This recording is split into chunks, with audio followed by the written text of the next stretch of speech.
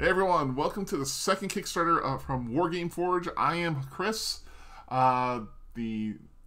basically the sole person behind the scenes here at Wargame Forge. I have been designing and printing tabletop wargame terrain now for about 2 years, and I've actually been building terrain by hand ever since Warhammer 40k second edition, so about the mid-90s. I got into printing and 3D design when my friends and I got back into Battletech, and this Kickstarter is going to be something for Battletech. And I do want to throw out there an apology to the supporters from my previous campaign, because in that one, which was a modular wall system for sci-fi setting in the Warhammer 40k scale, I was talking about how my next campaign would be an add-on to that one, which was going to be more of an industrialized engineering kind of theme. I have not finished those designs, but I do have something else to put up on Kickstarter, and these are designs I did about a year ago. Oh, actually, geez, probably about 2 years ago. But they became a little too unwieldy to sell as a physical product, because it would have just been outrageously expensive for somebody to buy printed items, each piece here printed for their tabletop and for a big enough game table for a game of Battletech. So what I have here, let me just pull one piece in, is a hex tile. Now this, I hope it stays in focus, is just a standard open terrain hex tile that I created. Pretty simple, I know. Basically 6 sides, flat. I did also create some others. We got a heavy forest here, light forest, and pull some of these other ones.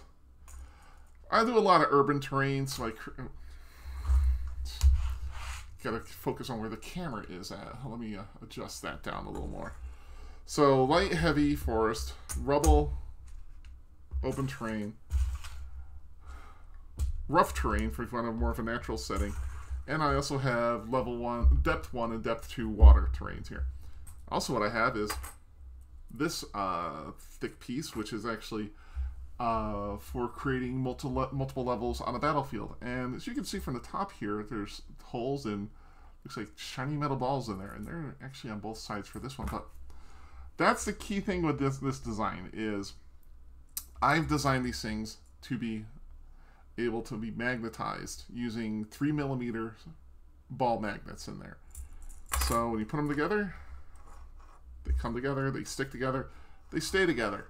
I mean, you're not going to be able to shake the board. They're not strong enough to be able to withstand a lot of force, but you can put them together and make a nice little battlefield, print up as many as you want. And like I said, with the level 1 here, you can and then make it as tall as you want. Oh, where did I put that other one? I mean, I printed out. Sorry for the noise and not being on mic. I mean, geez, you want to make a tall hill or mountain, basically, you can.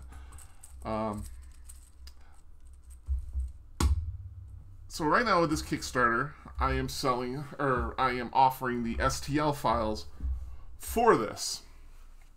Now the initial setup, we get funded. I think I have the funding set to 500, and we have a discount at $20 per person up through, I think it's 20. The first 25 people can get the $20 discount, and then everyone else is $25 about that. But then after, at $100 each stretch goal, let me move these aside, I will be adding something else. Like the first stretch goal at 600, I have the set of road tiles. Pretty simple. Go together as well. You can create for the urban setting.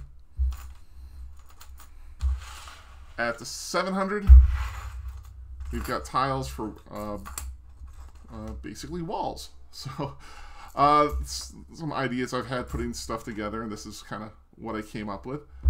And then after this, we have the $800 level, which is an upgrade on the walls, which I created walls with guard towers. Now, as you can see, they're all printed in different colors. If you want to do that to make it simple for you, color code things in your printer, print them, they're done, you can play. Or you can actually print these on a single color and then take your time and paint these so each tile looks really good.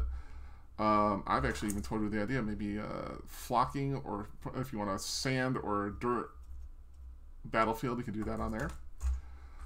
Now, I want to show quickly how to do this properly. Here's my stack of magnets. And here's one tile that has been printed, but doesn't have the ball magnets in it.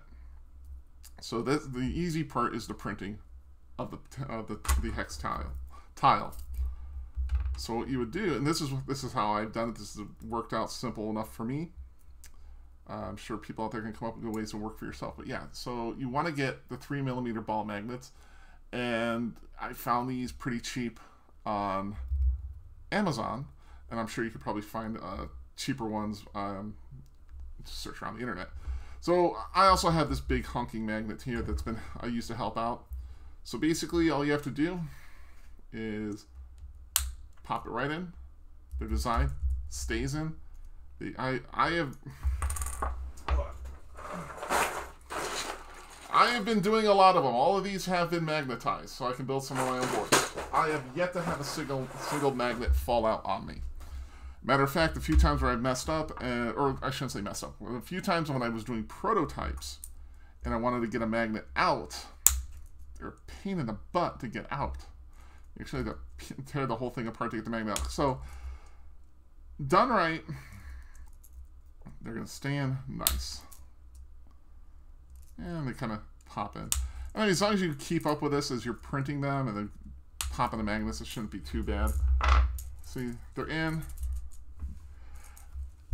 That's the key. You've got to use the ball magnets, and they're in there. Hold on.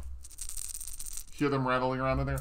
That means they're going to be able to spin and align themselves with the magnets on the tile next to them, or the tile above them if you're going to do the. Yeah, that's they're on there pretty good. So let's switch screens so I can show you the actual files here. So screen over here. So these are the initial files you'll be getting. So, here's one that I didn't print off. You'll also be getting, and it's really a complicated, highly detailed, completely flat, no feature. This is the basic what I start with, and I'm also offering it to you so that way if you have any pre-existing terrain that you want to throw on some hex tiles, you can do that with this guy. Now, one of the things I found when I was printing these is when you're using a PLA printer, filament printer, and I was using PLA, the initial layer when it goes down spreads out a little farther than is desired. So what I did to help keep that, because when it would do that, it would make aligning with the next tile over a little problematic as you would leave an uneven gap or something. So these are all beveled on the underside to cut down on that, so that way you're going to make sure you're flush with the tiles next to you. So this is the first batch. Like I said, you got the 2 waters, the 2 forest, rubble, rough, open terrain, and the level riser. What else I have here? Oh, come on.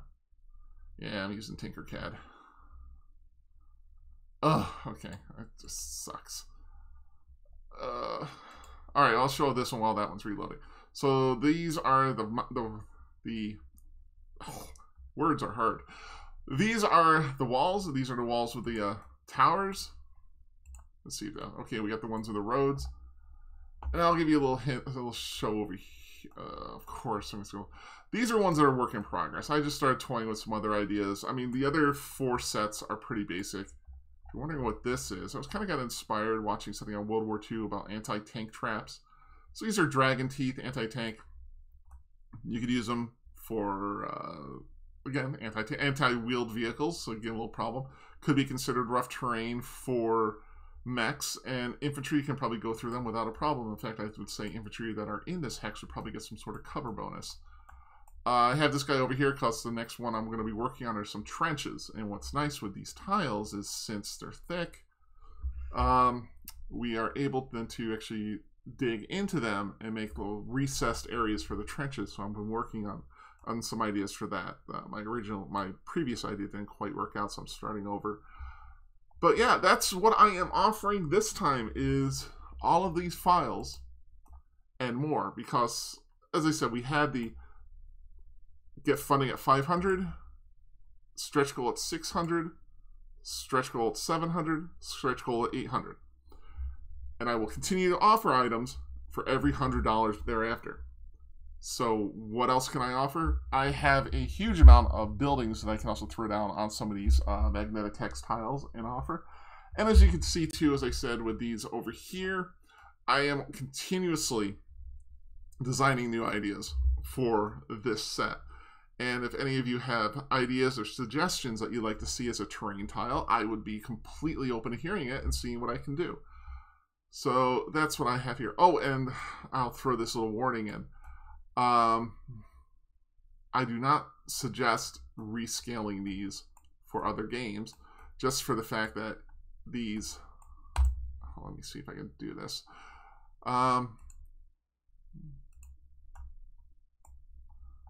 Pull it in here.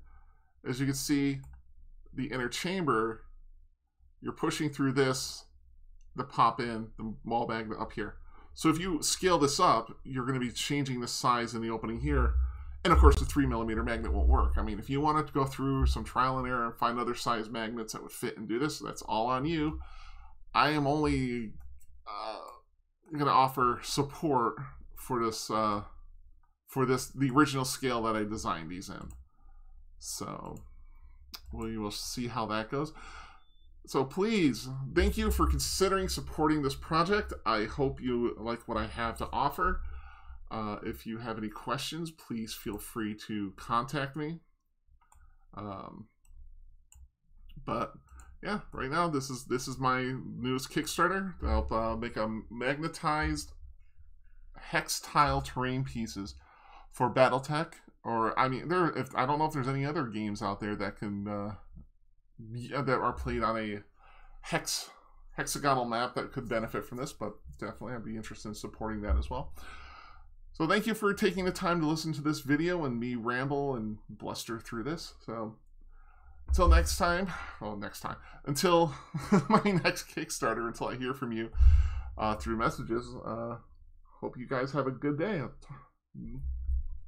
Good night.